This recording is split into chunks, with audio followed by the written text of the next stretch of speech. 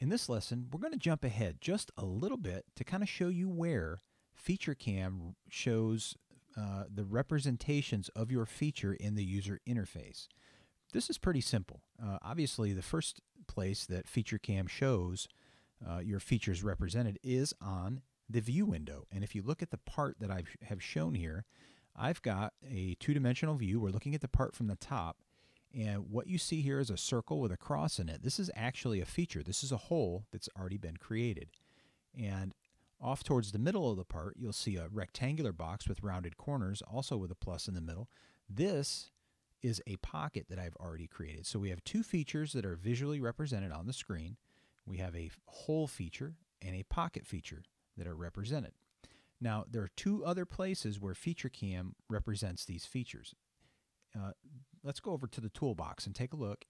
You'll see a view here where it says Part View. Let's go ahead and click on that. When you do, you'll see if you roll down to Setup, you'll note that my two features are also shown on the drop-down tree as Hole 1.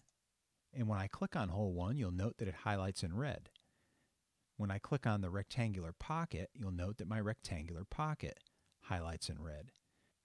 Now also note that there are checkboxes next to each one of these features, and what that means is that particular feature is now active. So if I were to run this part, the program that would be produced would include both of my features, the hole and the rectangular pocket. If I uncheck the box, now that feature it's still there in the background, but it is inactive. In other words, when I create the code or create the part program, it will only create the rectangular pocket because it's the only feature that I have active. So this is a useful function that you can see here that's in the part view. So again, features are represented in the part view as well.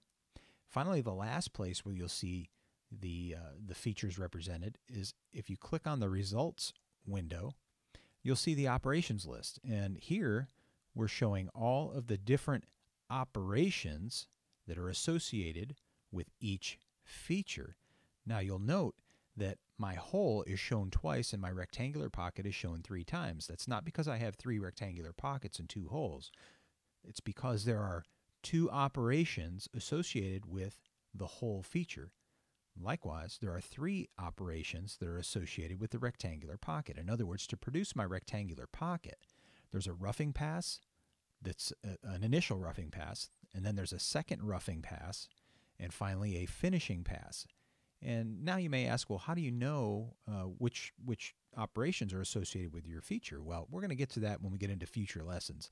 Again, the intent of this lesson is just to show you the 3 different places where features are represented in the user interface. Okay, so again, we have the view window, obviously, first and foremost, where your feature is graphically represented. Here's a feature, pocket feature, and here's a hole feature. Also, in the toolbox, you'll see the part view, where we have our the setup tree, and you have the hole and the rectangular pocket also displayed here. And again, we can activate or inactivate those features. And we have our operations list from the results window. And here's your feature, and you'll see that they're listed duplicate times, they're listed in duplicates because there are more than a single operation associated with that particular feature. So don't worry if it's a little bit overwhelming at this time. It'll all be crystal clear as we get into the future lessons.